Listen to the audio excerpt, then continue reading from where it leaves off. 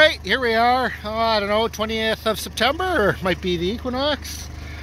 We are going out on a fall colors cruise. So we're going to go look at the fall colors. So we're in a kind of a rural farm area right now. So what we're going to do is we're going to head up the river to some more wilderness type area with a lot of wetlands, and we're going to check out the fall colors. Here we go. We're probably just going to motor.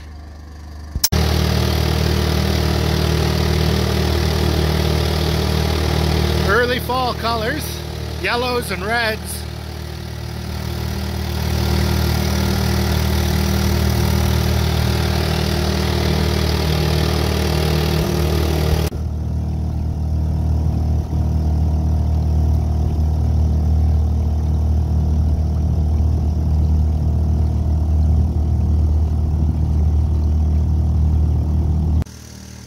Okay, so what you see here is my autopilot. So all I do is I run a line across the cockpit and give it a turn around a cleat, and that drives the boat for me, which keeps my hands free to do other things.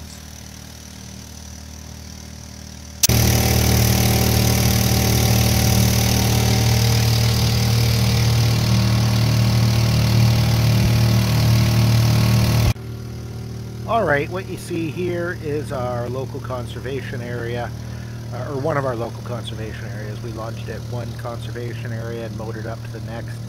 And this is where we thought we might see a few more fall colors, but it turns out it's still pretty green, pretty summery, although it won't last long. It's cold.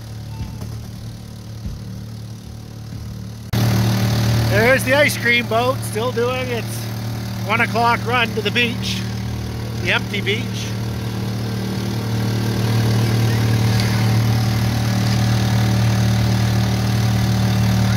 Alright, so here we are, we're just anchored. And quite a bit of water, I was surprised. I didn't look at a chart, I just put the anchor out. We're right by an airport with a hang gliding school, so we're watching the airplanes take off. Right there. So here we are, we're stopped at anchor for picnic time. And we have a cooler, of course, with butter tarts, chips. The bag has club soda, sandwich meat, ham and salami. There's a cucumber in there. Buns. Okay, a couple bottles of water. Algene bottles instead of that. We got a mattress in here we're sitting on. Okay, there's the galley countertop there. Not a lot of space, but really, how much space do you need? We just have our picnic stuff.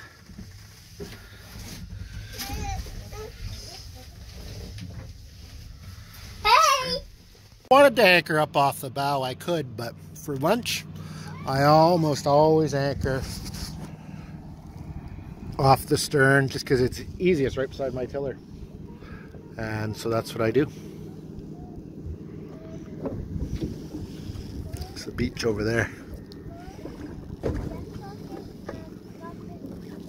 Alright, to show you what I'm doing here, we have anchored to put the mast up. There's actually a pretty decent amount of wind.